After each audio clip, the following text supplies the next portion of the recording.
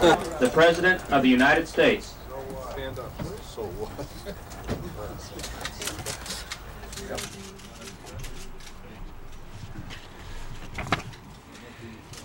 Last week, I took pride in announcing that one of my most trusted and valued advisors, Judge William Clark, would become Secretary of the Interior.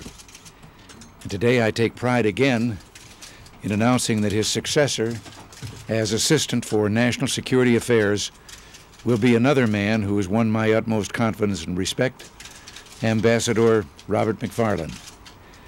Bud brings a treasure of experience and talent to this new post, a decorated Marine, a scholar, advisor to 3 presidents, a veteran of Capitol Hill, counselor of the Department of State, deputy director of the NSC staff, and most recently, my personal representative to the delicate negotiations in the Middle East.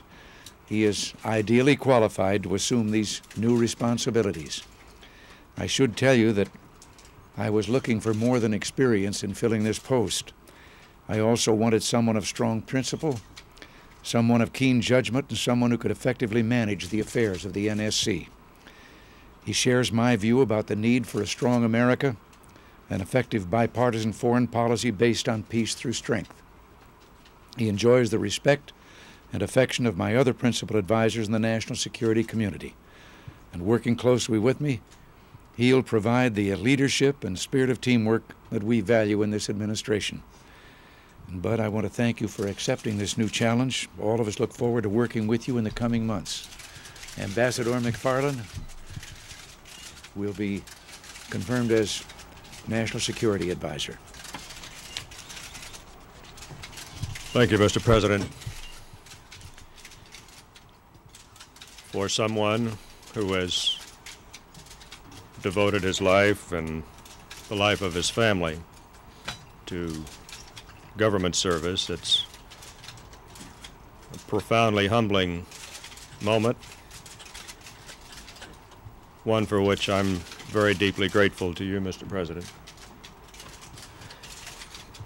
The opportunity to serve is, for all of us, and for you, the highest gift that any of us can expect. To be given that chance for a cause and for principles in which you believe very deeply is all the more so. I look forward to doing whatever I can to helping the completion, the fulfillment of the promise of President Reagan's goals in national security affairs. They have stemmed a tide, and they have set us on a course which I believe deeply will prove Spengler was wrong, that the West can indeed define its interests, defend them, demonstrate freedom, democracy, free enterprise as the hope of the future. Again, on behalf of my family, I'm deeply grateful. I look forward to working with Secretary Schultz, Cap Weinberger, Bill Casey, in further stewardship of the President's program. Thank you. Mr. President, what about Jean Kirkpatrick? What will happen to her now? And can you Jean tell us who will represent you in the Middle East? May I say that there was a lot of speculation and declarations that were based again on those faceless and nameless sources. Jean Kirkpatrick is ambassador to the United Nations. She continues there as ambassador to the United Nations, where she has done, I think, as magnificent a job as anyone who has ever held that post, and probably more so than most. And she is invaluable in what she's doing. You're not offering her another post here in Washington? Jean is continuing as ambassador to the United Nations. What about the Middle East envoy's job, Mr. President? What about the Middle East envoy's job? Will you appoint a new envoy? This is going to be one of my hardest tasks now because of the excellence of the job that was done by Ambassador McFarlane. You say you will appoint someone else, sir? Well, we can't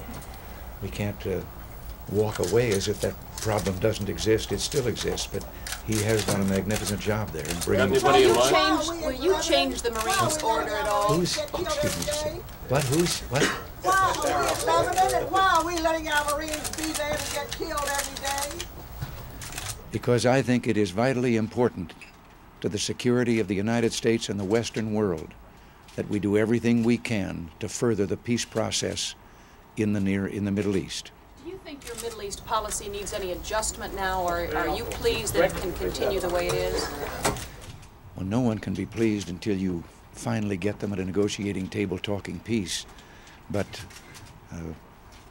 we have made, I think, progress in a spot that is vitally important to the free world. And no, we're going to continue, and I hope that we will continue what Ambassador McFarlane has so successfully brought, at least to this point. You have someone in mind, sir? You have someone in mind for that Mideast job, and when do you expect to make that announcement? I haven't progressed that far as yet. I will be discussing things with the new National Security Advisor. Will the Pershing missiles be installed on schedule unless something more is done, as you assume? We have no plans to change the scheduled deployment. When will you announce your re-election? What? When will you announce your candidacy for re-election? Say, that's a change of subject, isn't it? I thought I would just leave that question to the ambassador. Are you saying that Jean Kirkpatrick is happy in her job and all the reports are untrue, that she wanted to come back to Washington? As far as I know, she's happy, and as I say, she has performed a great service there. I think that she has done so much for this country. She's invaluable there. Will she stay on for the rest of your term? Everybody tells me I have to get out of here. Will she stay on for the rest of your term, Mrs. Kirkpatrick? That's all it's already. Thank you, Lord. Of new missiles that will put the United States on 10-minute targeting if we go ahead with INF deployment. What do you say to that, Dave? A Soviet general was quoted today, sir, as saying that if you go ahead with the INF deployment, that the Soviet Union will deploy new missiles to put the United States under 10-minute warning and attack. I don't exactly take a Soviet general's word as being authoritative on anything.